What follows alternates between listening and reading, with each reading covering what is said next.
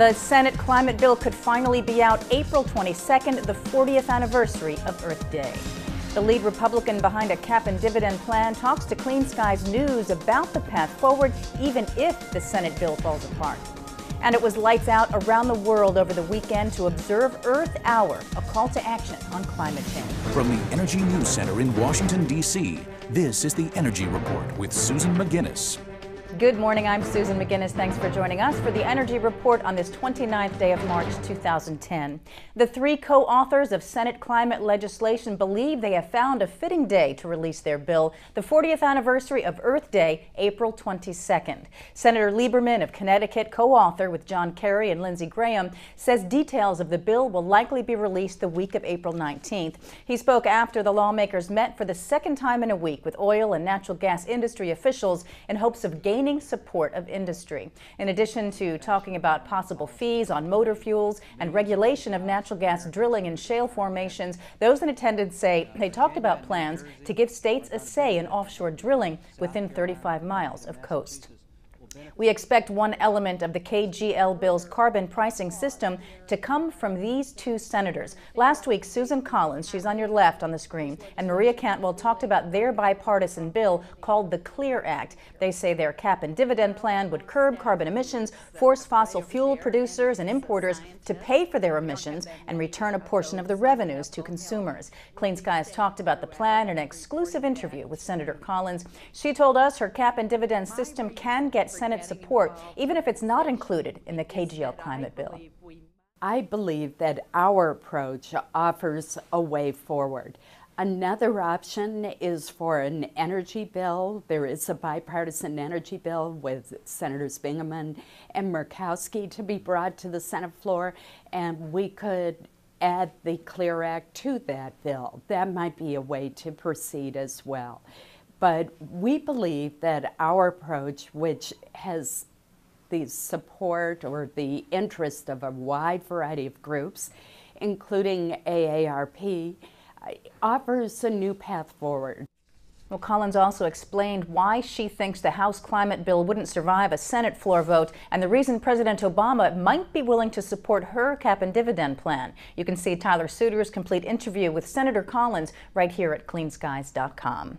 Well, one lawmaker is looking down the road to pay for $500 billion in road improvements. E&E says House Transportation and Infrastructure Chairman James Oberstar, a Minnesota Democrat, is floating a plan to raise the federal gasoline tax in 4 years, but to start investing the money now. Oberstar's plan would allow the Treasury Department to deposit $130 billion in bonds into the Highway Trust Fund right now, with the loans repaid in 2014 or 2015 with a 10 to 15 cent per gallon increase in the gas tax. That would pay for nearly all of Oberstar's 6-year, $500 billion highway bill. Oberstar raised that idea in a committee hearing on Friday. Not a formal proposal, says his spokesperson, just an idea he's been bouncing around. Rescuers in China are scrambling to save 153 coal miners trapped by a flood on Sunday. Chinese officials say it could have started when workers digging a new mine in China's northern province of Shaanxi accidentally broke into an old network of water-filled shafts. Rescuers raced to pump water from the mine. 108 workers did get out safely. The official Xinhua news agency says President Hu Jintao ordered local authorities to spare no effort in saving the trapped workers. The accident could be one of the worst mining disasters in years if rescue efforts fail, setting back big improvements made there in mining safety. Shell is expanding into the natural gas business, quietly enlarging its position in an emerging Texas shale field, according to the Houston Chronicle. Shell U.S. President Marvin Odom says Shell has leased 150,000 acres in the Eagle Ford Shale and considers that a key piece of its growing North American gas portfolio. He says Shell now holds about 21 trillion cubic feet of gas reserves. This is just the latest indicator of big oil amassing natural gas holdings, spurred by new drilling technologies that have unlocked new reserves. BP recently made a deal in Eagle Ford as well, taking a 50% stake in Lewis Energy's holding. ConocoPhillips has 300,000 acres there. Total of France has a deal with Chesapeake Energy that could get it into the Eagle Ford play as well. Chesapeake is a supporter of the American Clean Skies Foundation, a sponsor of Clean Skies News.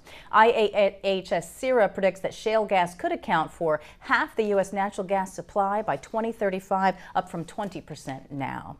Well, from big oil to Wall Street, more energy firms are betting on a rise in natural gas prices, while hedge funds are still betting on prices going down. Bloomberg says despite solid inventories, everyone from Goldman Sachs to ConocoPhillips says prices are headed slowly higher, ending up in the $5 to $8 range. Indicators include major players buying into U.S. shale plays and ExxonMobil's purchase of XTO Energy.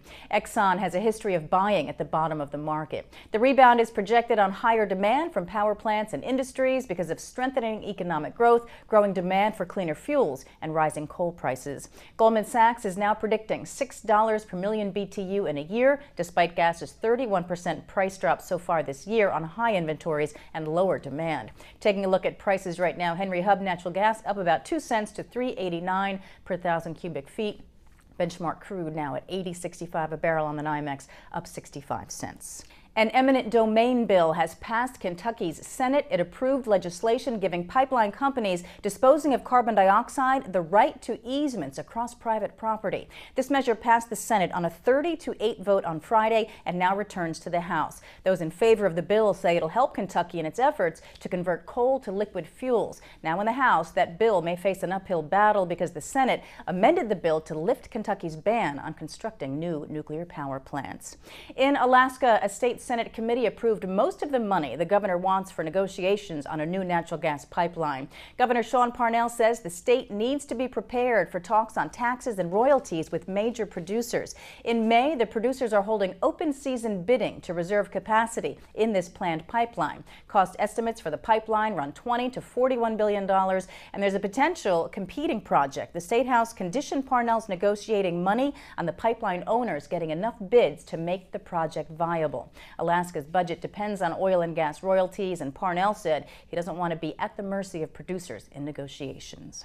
A new website to let Texas consumers find out their electricity use and costs in real time may not be quite ready for prime time. The site opened last week with lots of publicity from electricity distributors and state regulators. They called it a key part of the smart grid that would let consumers cut usage when prices rise during peak demand. But it turns out data are not yet quite real time, more like 1 to 2 days old, as the site isn't quite ready yet to process the real-time figures. The Houston Chronicle says real-time data are expected possibly later this year. And finally, parts of the world plunged into darkness on Saturday night. Earth Hour 2010 kicked off in the Chatham Islands and ended in Samoa 24 hours later.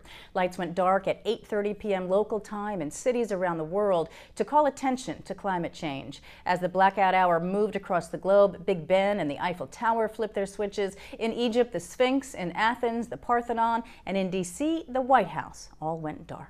UN Secretary General Ban Ki-moon said in a statement, "As we watch the lights go out from continent to continent, let us reflect on the fragility and importance of our natural heritage and pledge to protect it for a sustainable future for all." More than 126 countries and 500 million people participated.